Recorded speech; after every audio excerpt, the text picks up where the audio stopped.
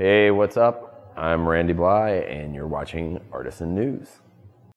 The Randy Blythe photo exhibition titled Show Me What You're Made Of debuted May 2nd at the Sacred Gallery in New York City. Fans got to look and buy some of the photo artwork taken by the Lamb of God vocalist throughout his many travels over the years. Randy explained that he didn't set out to be a photographer. Me being a photographer was entirely by accident. And I had this plan I was going to unplug from the internet, right? And I was going to write a book about it. So I tell my friend Jamie Josta this plan. And we're on this airplane, and I go through the whole spiel, and I explain it to him, and I'm like, I'm going to write this book and explain the book. And at the end, he looks at me, he goes, okay, here's how we're going to do the movie. So I started shooting some stuff for this documentary, and then I started shooting some skateboarding videos, you know, all video. And then one day I was in my kitchen, and I look at my coffee pot, and I see it's got a dome top, and I see I'm looking weird reflection in it. I'm like, oh, that looks kind of cool. Let me try and use this camera for what it's actually made for. And I put it on automatic on the dummy setting, and I pointed it there, and I went, ka-ching. And I looked at it, and I was like, that is freaking cool looking, you know? And that was about 4 years ago, I guess.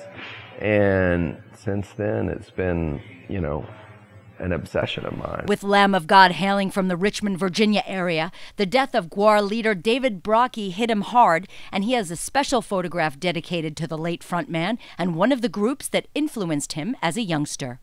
Dave was a really important part of my life and of the life of my band. For this exhibit, there's a piece I shot over there. It's called Gwar Will Never Die. And I shot it at the Gwarbecue, which is the first appearance Gwar played without Dave since he had died. And I shot it side stage. I was standing beside Jello Biafra. And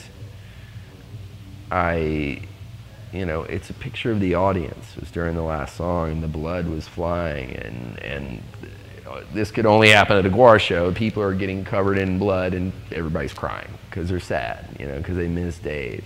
And I was crying too, and I was looking, I got this shot, and then when it came time to do this, the gallery owner was like, you know, do you want to do something for charity? I'm like, of course, you know.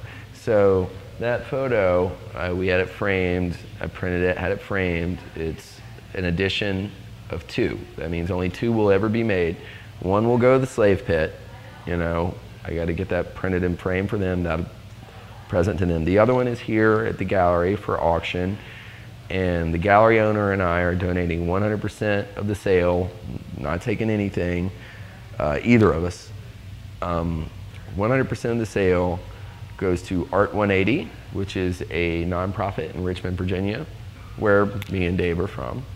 And it supports art programs for young adults and children ages 8 to 18 who don't have access to these things from, economically depressed homes and stuff. So what would he consider a success with the exhibition? Artistically, a success I would consider is that the stuff looks awesome printed out, because I'd never ever printed any stuff before, right? And I was nervous. I was like, what if it looks like shit? This is going to be a bad gallery opening, you know? So artistically, I'm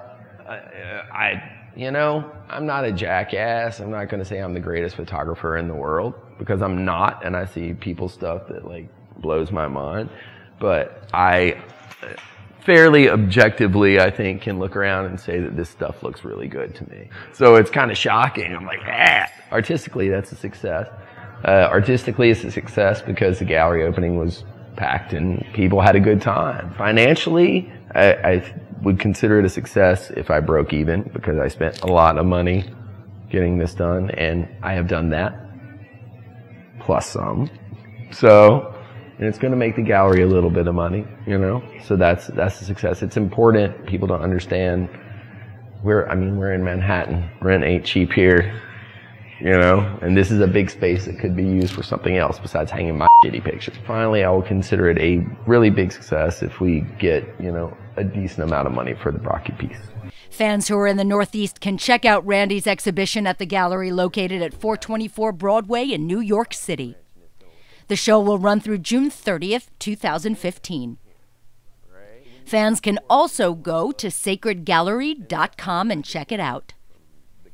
In the meantime, we'll let Randy take you on a tour of some of the more interesting pieces at the gallery. In the crowd, because it's a really mellow place, and this guy walks up to me and he goes, "Do you want to light me on fire?" And I'm like, "That's kind of a..."